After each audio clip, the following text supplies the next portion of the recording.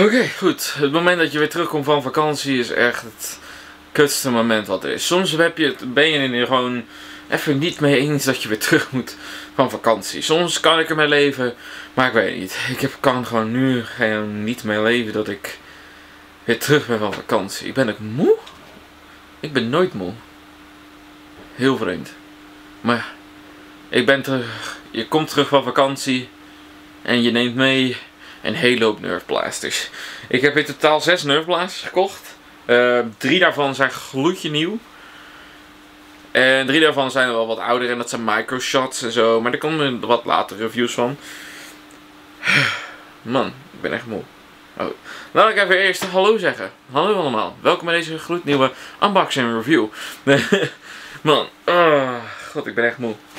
Ja, hallo allemaal, ik ben Nerf Cowboy en welkom bij deze gloednieuwe unboxing review van een gloednieuwe blaster natuurlijk. Deze zag ik bij Intertoys liggen voor, wat was het? 56 euro of zo. Ik heb hem nog nergens online gezien. En ik wist niet eens dat deze blaster bestond totdat ik hem zag liggen opeens. Hij zat helemaal verstopt onder de tafel. Ik heb hem gewoon gepakt, hij had een prijskaartje.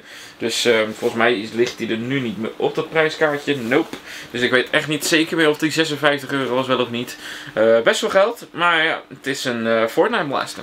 En het is een gloednieuwe blaster waar ik nog zelf geen review of wat dan ook van had. En zoals ik al zei, ik wist niet eens dat hij bestond. En het is dus de Fortnite Heavy SR.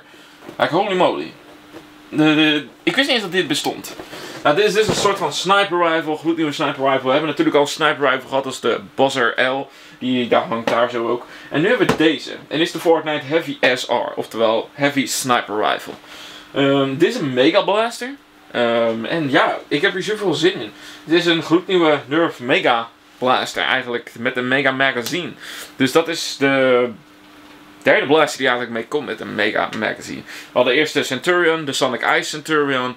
En toen hadden we de... Hoe heet dat ding nou ook weer? De Moto Strike. Dat was het volgens mij, van de Mega Series. En nu hebben we deze. En ja, ik heb hier gewoon super veel zin in. Ja, laten we maar gewoon naar de doos gaan kijken. Ik heb ook heel mijn tafel weer niet opgezet. Ik ben veel te moe ervoor. Ik ben echt net... Ik denk dat ik misschien een uurtje thuis ben of zo, man. Holy moly. Maar laten we naar die doos gaan kijken. Ik ben gewoon een uur nadat ik weer terug ben van vakantie al gelijk weer aan het filmen. Moet je nagaan. Laat even een like achter. Doe dat even. Dat zou heel aardig zijn. Nou goed, de doos is best groot en hij is ook best wel zwaar. Je ziet in ieder geval de blaster erop staan. Je ziet er staan Fortnite Heavy SR. Red Camo Wrap. 1,1 meter lang is die dus. Longest Nerf Fortnite blaster ever. Ja, dat zal best wel kloppen van Fortnite. Hij komt met 6 megadarts. Volgens mij komt hij met de normale rode zo te zien. Zoals hij op de doos laat zien. Je hebt hier nog wat Fortnite characters en Epic Games, Hasbro en 8+. Op de zijkant hebben we ook nog aanbevelingen voor een aantal blasters van de 6SH, de Pump SG en de BAR. Nou, ik heb van de 6SH en de Pump SG heb ik wel reviews al van. Dus mocht je daar geïnteresseerd in zijn, kan je die op mijn kanaal vinden. Voor de rest de BAR. Daar heb ik nog geen review van. Ik heb hem hier wel liggen. Dat is een van de nieuwe blasters die ik heb gekocht ook. Dus daar komt binnenkort ook een review van. Dus ja, die krijgen jullie binnenkort van mij ook. En op de achterkant zie je nog een keer de sniper met Fortnite hartje. Ja, X, Nerf en Heavy SR. Warner, warnings, weet je, waarschuwingen en zo. En een beetje wat hij doet en alles. En ja, helemaal dat dus. Goed, laten we maar gewoon lekker gaan unboxen, want ik ben super benieuwd naar deze blaster.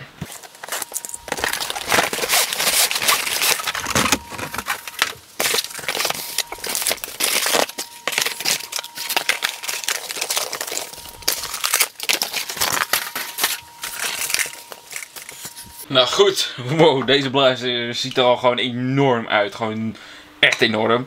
Je krijgt in de doos de blasters, een bolts, dus een scope, 6 megadarts. De magazine zit al in de blaster. Je krijgt je beschrijving en waarschuwingen. En je krijgt je barrel met bipod erbij. En man, wat is deze barrel groot en je kan hem niet removen. Helaas eigenlijk wel. Maar wow, deze is enorm. De blaster is best wel enorm, dus ik ga de camera even zo zetten. Zodat we gewoon even de blaster hier in elkaar kunnen zetten. Volgens mij is het vrij simpel. Je hebt gewoon de voorkant en daar doe je gewoon de barrel opschuiven. En dan gewoon totdat je hem niet meer los kan maken. Want zodra deze barrel vast zit, zit hij vast. Wow, dit ding is enorm. Holy freak. En voor de rest nog een scope kan je erop doen en alles zo te zien. Maar ja, dat komt dadelijk wel allemaal. Voor de rest bolts, voor de rest die kan je als het goed is gewoon losschroeven. Even kijken. Ja, is gewoon een schroefsysteem. Dus die kan je gewoon los krijgen en dan gewoon in de blaster douwen. Zo. Ik raad aan om met de kant waar je zeg maar de kant waar je zeg maar primed, daar doe je gewoon de kant waar het ijzertje aan zit. Doe je er gewoon mee.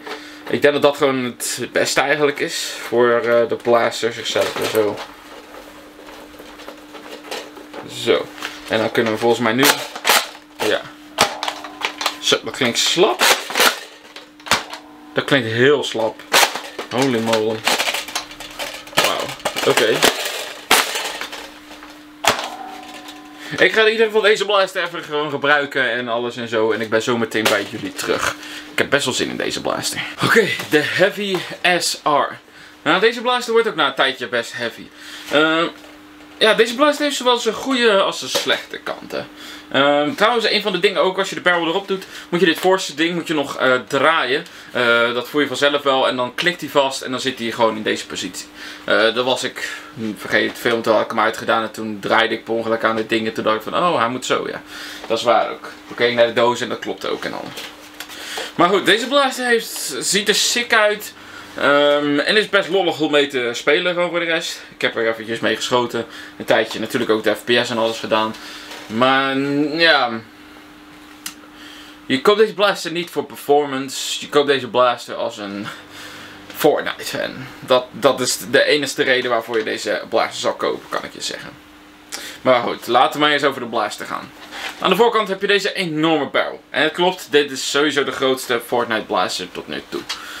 Je hebt deze enorme dikke barrel erop zitten. Er moeten natuurlijk mega darts ook doorheen. Dus het is wel een beetje logisch. Er staat ook Fortnite op en alles. En dit is gewoon een enorme barrel. Die je niet kan losmaken of wat dan ook. Het is zo'n vaste barrel. Hier heb je nog een bipod. Nou, de bipod die klap je gewoon zo uit. Kan maar één kant op. En ja, het is niks bijzonders. Ik heb het niet eens gebruikt, weet je. Wie gaat er nou bipods gebruiken? Voor deze heb je de barrel. Er zit een nep tactical rail zowel boven als onderop. Het is een nep tactical rail. Ja, we zijn genept door nerf met deze tactical rail. Ze doen niks. Je kan er wel wat op kwijt op zich zo. Maar het klikt niet vast. Het zit los. Ja, dat is een beetje jammer. Voor de rest heb je hierachter nog wel een tactical rail. Daar kan je hem nog eventueel wel kwijt. Als eerste heb je nog de bolt. Ja, zoals ik al heb laten zien. Die schroef je er gewoon aan vast. En dan kan je voor de rest gewoon primen. En ja, de prime is gewoon... Voelt gewoon als een, ja, een beetje als Centurion. Ook wel een beetje, of als de, hoe heette dat? De Thunderhawk, volgens mij was het of zo. Heette dat ding zo? Die sniper, andere mega sniper, een beetje zo voelt het. Je hebt hier ook een magazine natuurlijk. De magazine had 6 darts vast. Voor de rest alle andere magazines van de Centurions en van de, die andere mega blaster werken gewoon voor de rest perfect hierin. Ze doen het ook gewoon. En ja, reload is vrij simpel. Het zijn wel maar 6 darts. Logisch ook met de sniper dat je dat krijgt natuurlijk, weet je wel. Met een sniper rifle blaster. Maar ja, heb je de andere blaster nog de Motor Strike. Volgens mij, de Motor Strike was het volgens mij. Die kwam natuurlijk met de 10 dart magazine. Heb je die blaster, dan heb je natuurlijk wel een grotere magazine. Ik zal het ook even laten zien aan jullie. Dat is natuurlijk deze magazine. Die matcht ook best wel goed door de rode en alles. En dan heb je natuurlijk 10 darts. Is nog steeds niet veel. Maar nog steeds wel wat meer. Maar ja, de 6 dart is ook voor de rest goed. Hij is voor de rest een beetje gefortnite. Het is niet zoals de Centurion magazines. Maar hij heeft het ook. Voor de rest heb je één attachment erbij. En dat is deze scope. Het is gewoon een enorme scope. Een beetje zoals de... Ja, volgens mij die modular scope volgens mij is het. Die een beetje zo eruit ziet. Alleen dan een mega versie. Je kan het doorheen zien, weet je. Het heeft crosshairs erin zitten. Maar ja, het is niet veel bijzonder, weet je. Het is gewoon een sniper scope. Past wel goed bij je mega blasters. Natuurlijk is hier de enige tactical over de hele blaster. Die tenminste werkt, zeg maar. Hier kan je ook wel dingen op doen, maar ze werken niet. Je hebt hier ook de axes doorzitten. Die heb je hier gewoon, die til je gewoon op. Mocht je eventueel jams of wat dan ook hebben, kan je die gebruiken. Ik heb die voor de rest niet gehad, dus dat is wel goed. Ja, aan de andere kant heb je ook de jamming button. Mocht je eventueel jams ook hebben, die kan je hier zo, als je hebt geprimed, en je blaster schiet af, maar er komt geen dart uit of wat dan ook. Hij zit gejamd en je kan hem ook niet meer naar achter primen. Dan kan je deze indrukken en dan kan je weer naar achter primen. En dan kan je even de jam eruit halen en alles. En dan kan je weer opnieuw schieten. Dat is dat dus. Even de scope er weer op doen. Oh. Fantastisch werk. Hier heb je de grip voor de rest. Nou, de grip is groot en comfortabel. Ik heb na een uur schieten geen problemen gehad met deze grip of wat dan ook. Dus dat is goed.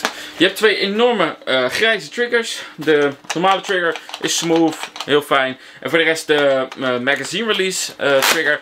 Je kan eventueel zo doen met je vinger. Maar omdat je best grote en best zware blaster vast hebt, is dat niet heel comfortabel. Wat ik eigenlijk doe is gewoon van de grip lossen en dan druk ik hem in en dan haal ik hem eruit. De magazine release is wel een hele smooth trigger voor de rest. Je kan hem gewoon heel simpel indrukken. Hij heeft niet veel kracht nodig of wat dan ook. Maar toch, voor mij is het fijner om die manier te doen. Hier heb je van even nog de stok. De stok is comfortabel en alles. Er zit wel een beetje krapjes op de grip en alles. Maar het is comfortabel. Je kan door de scope heen kijken. En ja, weet je, hij is alleen kort. Maar voor de rest wel comfortabel. Dus dat is goed. Nou, nu naar de FPS rating. Ik ga het al gewoon alvast vertellen. Die is een beetje laag. Hij is rond de 55 à 60. Hoger kwam die niet. En lager kwam die wel. Maar het meeste was tussen de 55 en 60 fps. Is niet behoorlijk goed. Het is volgens mij de laatste fps die we hebben gehad van alle Fortnite blasters. Volgens mij, tenminste qua dit formaat dan. Qua echte spring blasters die zo groot zijn. De BAS-RL die was veel beter dan dit eigenlijk. Wat was het? Tactical Shotgun was beter. Ja, voor de rest weet je, de pistols zijn slapper. Maar dat zijn pistols, dat is logisch. En hier heb je een enorme sniper rifle blaster. Je verwacht wel dat hij wat harder knalt. Zeker aangezien die heavy SR. Dat moet meer betekenen dan dat hij gewoon zwaar is, zeg maar. Ja, weet je, hij moet gewoon hard schieten. Maar dat doet hij niet. En dat is een beetje zonde. Maar ja, het is hoe het is. Ik vind het jammer. Ze hadden hem echt wel wat sterker mogen maken. Maar goed. Dat is het ook al. Het is gewoon een zware blaster. Dat komt voornamelijk door de barrel. Hij is vooral front heavy. Ja, dat is goed. Weet je, je houdt toch wel altijd aan de barrel vast. Maar je hebt toch wat liever hier boven de grip. Dat je daar wat meer zwaarte hebt. Maar oké. Ik heb voor de rest niet echt veel meer te zeggen. De FPS is best teleurstellend. Maar oké. Maar ja, laten we maar gewoon lekker gaan schieten. Ik ga gewoon alle magazines vullen. En dan zien we het wel wat we gaan doen met schieten. Dus let's go. Oké, goed. Ik heb alle magazines gevuld. We gaan gewoon beginnen met de normale 6 darts en de Centurion 6 darts. Blazers af te schieten. En dan ja, van deze kant. En dan gaan we van de andere kant ook weer doen. Dus let's go.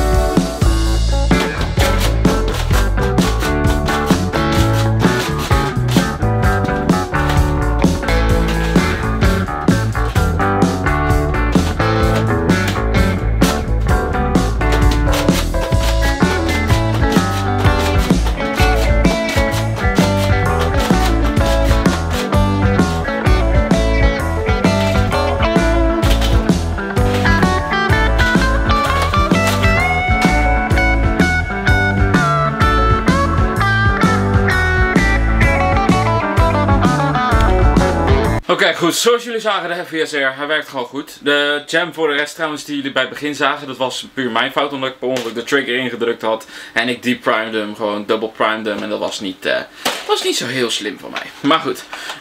De blaster werkt voor de rest goed, weet je. Jams gewoon niet, tenzij een menselijke fout zoals daarnet. De blaster ziet er gewoon gaaf uit. Hij is gewoon sick, weet je wel.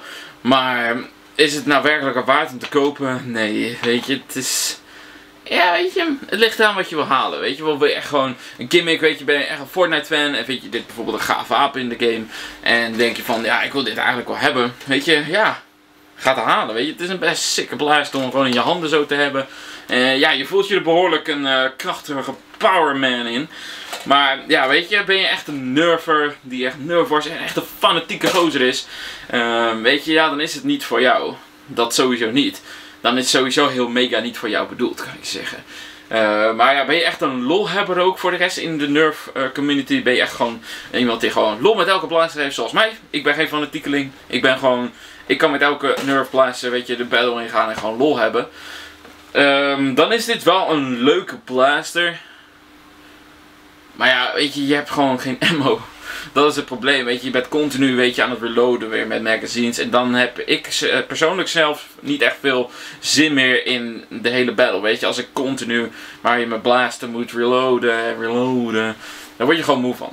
Dus ja, dat heb je best wel gesteld met deze. Want je hebt gewoon niet veel magazines daarbuiten, weet je wel, die hierin kunnen. Weet je, heb je geen Centurion of een Motor Strike, dan heb je alleen dit. En dan moet je dit continu reloaden. Dat is gewoon, ja, niet chill. Is gewoon niet leuk.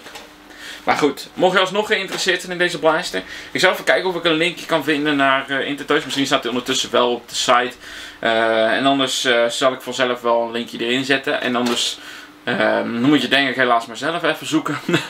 Maar goed, weet je, mocht je geïnteresseerd zijn, zal ik proberen een linkje in de beschrijving te zetten.